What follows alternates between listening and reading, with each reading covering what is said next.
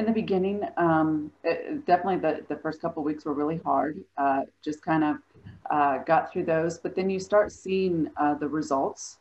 You start seeing, hey, this is really working. It's hard, and I've made sacrifices, but look what I'm benefiting from, and just building on the little rewards that it is working. I think also to the commitment, because I committed with you guys for a year. So I'm like, you know what? I've committed to this. I'm going to follow through.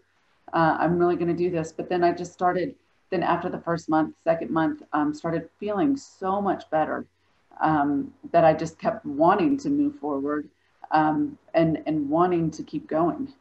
Yes. Excited to see the end, excited to see the transformation, excited for the new health, excited for all the things that I would be able to participate in life.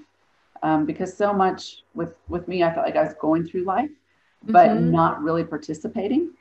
Gotcha. Um, just not being comfortable in my own skin, Yeah. and just going through the motions, but not participating. So I think it's just huge to be able to participate in life, Mm-hmm.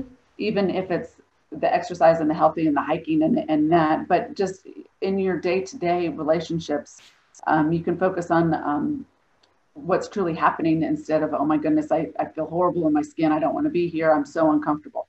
You can actually participate. It just really helped motivate me, just feeling that, and just wanting to keep going, wanting to be done with it.